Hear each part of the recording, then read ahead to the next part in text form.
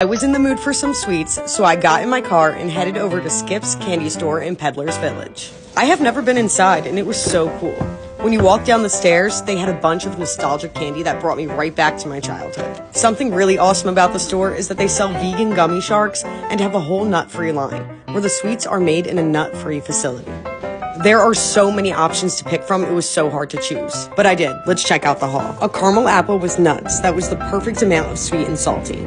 Dark chocolate mint truffle. Mint things are my favorite. A milk chocolate caramel truffle. And when I was in there, I saw these literal chocolate chips. Like chocolate potato chips that were surprisingly tasty.